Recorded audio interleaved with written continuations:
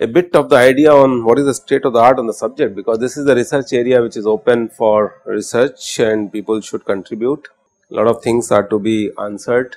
I am sure that state of the art tells you that you need not to conduct any of the conventional experiments in the laboratory in today's world, because people have no time.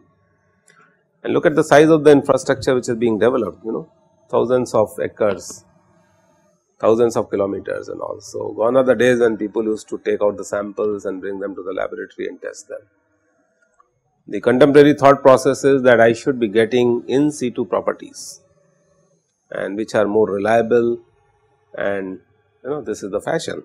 So, all this started since 1736 when Coulomb came out with the theory which is known as Coulomb's law.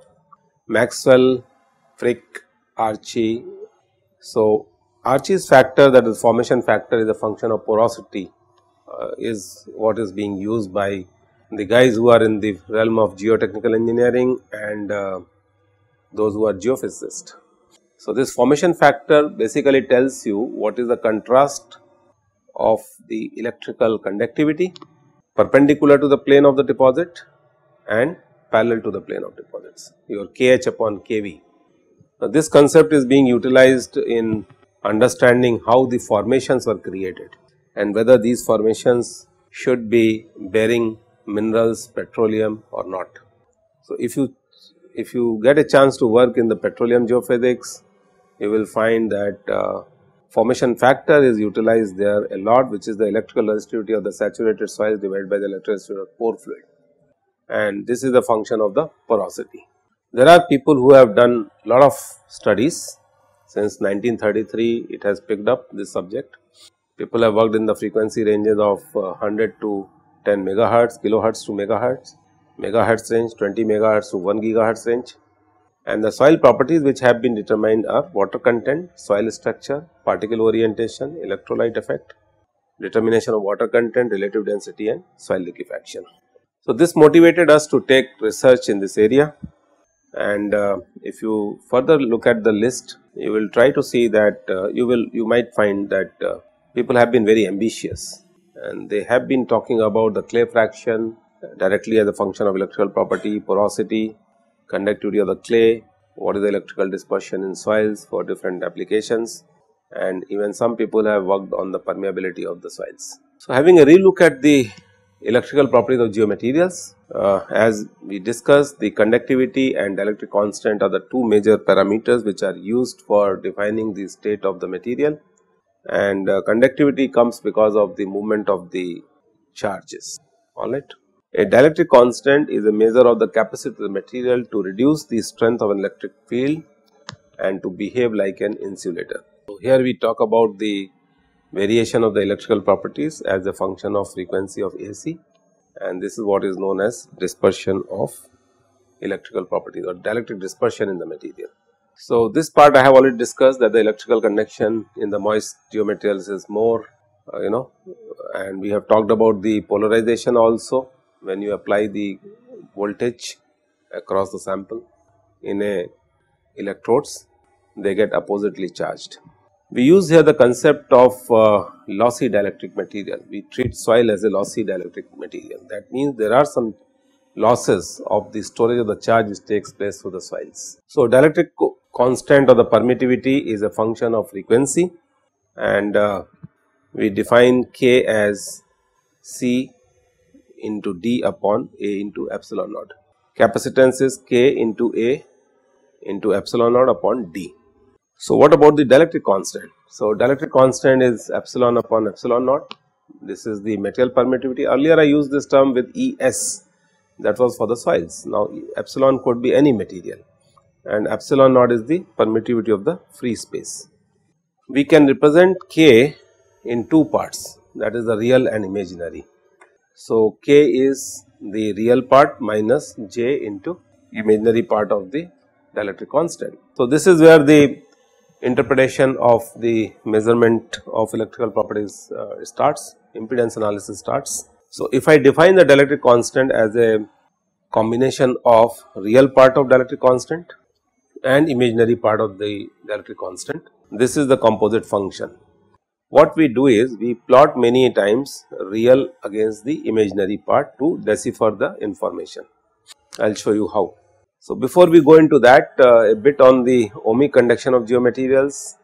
All of you know that the flow of current follows the Ohm's law, which is because of the ionic movement, and we define current equal to resistivity into V, clear. So, we write sometimes as V equal to I into R, where R is 1 upon sigma. So, this becomes the resistivity or resistance is R.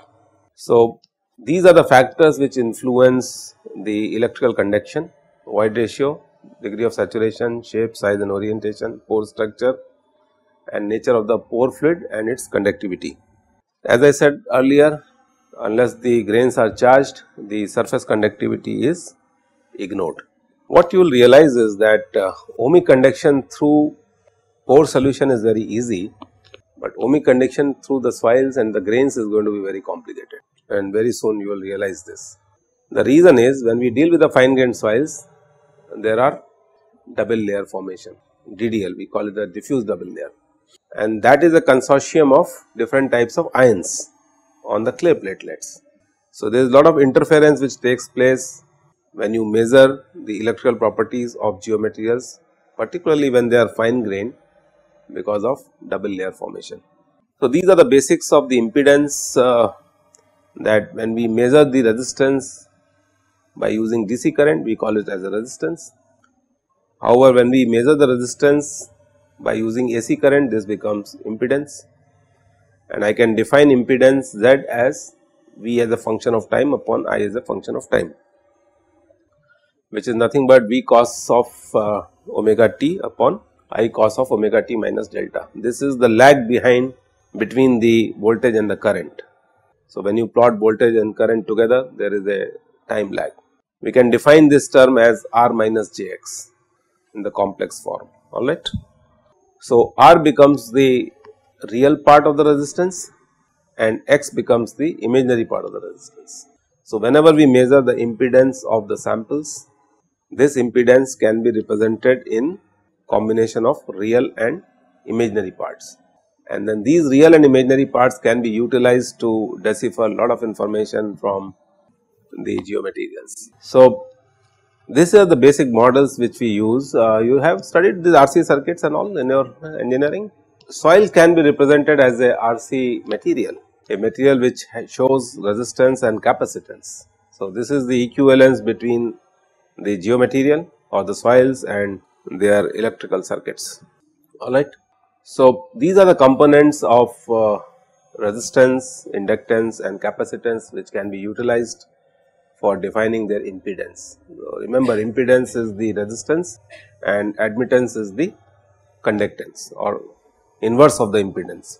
So, you must have come across these terms when you deal with the resistors, the impedance is R. When you deal with the inductors, this is j omega L and when you deal with the capacitors, this is minus 1 upon j omega C. So, these components can be fitted to describe the state of the soils, and I hope you can realize that if I want to find out the total impedance, I can sum up the resistances, and when I do it for parallels, then I have to sum up all the admittance of the material. So, one of my master's students started working in these complicated topic. His name is Azaz Masood Bhatt, and he published two very impactful papers on electrical characterization of geomaterials, which have become landmark papers. He has created this impedance cell.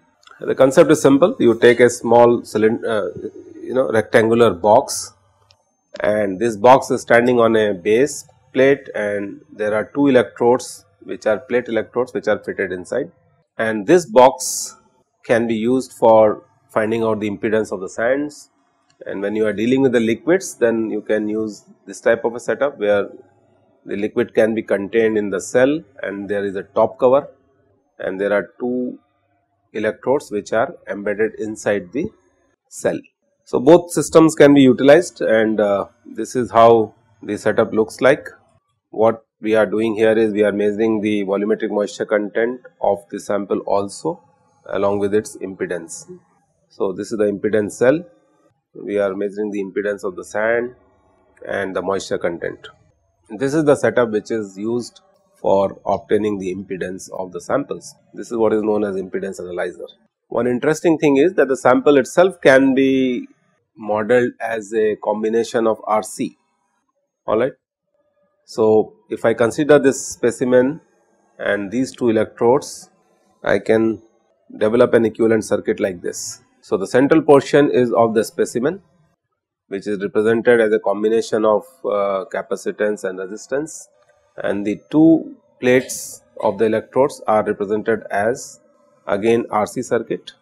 Now, if you plot them on a scale which is known as a mixed plot, there are different ways of plotting this data of the complex electronic circuits. So, if you see here, this is Z prime, which is the real part of the resistance, and this is the imaginary part of the resistance. When you plot the results which you get from this, you can get circles, and these circles describe the state of the material.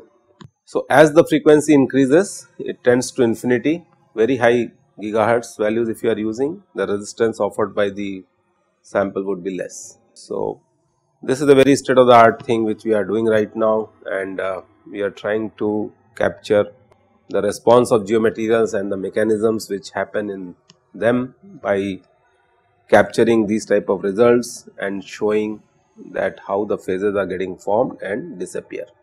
We did lot of experiments on soils of different types, sands, and just to show you how the results vary, the real part versus imaginary part. I am not going into the details of how the analysis of the results is done, just my intention is to show you how these results can be utilized for characterizing the geomaterials. We use the Z-view software, and the best way to analyze a soil mass would be to create a simple RC circuit. So, what it shows here is, if I include the response of theoretical models on the experimental results, these are the experimentally obtained results of the soil sample which we are analyzing, and if I fit an equivalent circuit to this, a simple RC will give you a lot of deviation from the experimental results. That means you need to refine your circuits. I hope you will find it very useful, and this is a very complicated process where you keep on generating the equivalent circuits of the soils and the geomaterials and keep on mapping them over here. So, starting from a simple RC circuit, what we have done is we have added a resistance to the RC circuit, and with this what has happened is the results are at least bound by the experimental results. We are not very happy with that. So, we have included one constant phase element. I do not know whether you remember or not, in your electronics course they must have talked about the CPEs, constant phase elements, which maintain the phase of the system constant. So, by introducing a constant phase element, we realized that the results are quite matchable, and then we did further manipulation to come out with an equivalent circuit for the soils which looks like this. So, this is the electrode, this is the electrode in which the sample is encased. So, that means the soil sample has been represented by two resistances and one capacitor of what is known as CPE, constant phase element. Now, you can reply or get the answers to the type of question which you have been asking. Any process which happens in the soil mass will get reflected if I measure R2, R4 and CP2, and that is how I can say that what is changing over a period of time. So, all the properties of soils have been now imbibed with time, and that is the art. So, here we have shown how the resistance of the soils changes as far as the grain resistance is concerned. The grain boundary, two grains sitting next to each other, there is a boundary getting created, and two grains sitting to each other will also create a sort of a capacitive effect because the pore solution is inside. So, we did this type of modeling a lot, and then we came out with the analogy of how current flows through the geomaterials. All this done by my students Azaz and Dr. Hanumant Rao. So, you can read their papers which have been published. Now, if you look at the possibilities of current which is passing through the dry materials, there are three possibilities. There is a dry soil, so voids have only air. One of the possibilities is that from grain to air to grain to air to grain to air.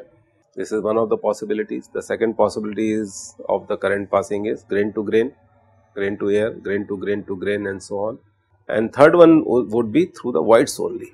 I hope you can realize that deciphering this information from mathematical models is not going to be easy, but we are into it and we are trying to develop models which would help you in defining the state of contamination of the soils.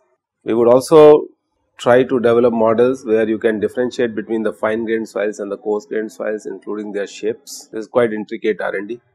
Differentiating between the saturated state of the material and the unsaturated state of the material is very easy. That you can do very quickly by doing this type of modeling. So, this is the micromechanics of how the current flows through the porous media. So, A to A is the surface of the soil grains, which is mainly due to presence of surface charges. If you remember, we were talking about what is the difference between the coarse grained particles and the fine grained particles. Coarse grained particles do not have surface charge, fine grained particles have surface charge. So, this is one of the differences, and we can utilize this concept in differentiating the material without any sieve analysis, because you know the sieve analysis and the hydrometer analysis has its own limitations and the problems. The BB path is the soil cluster, wherein the soil grains are in contact with each other and the current may flow through the interconnected grains. This type of possibilities are going to be more in case of fine grained materials as compared to coarse grained materials. The third possibility is partly through the soil grains and partly through the air, which is present in the voids, which is the least likely part due to its high resistance which is offered by the air.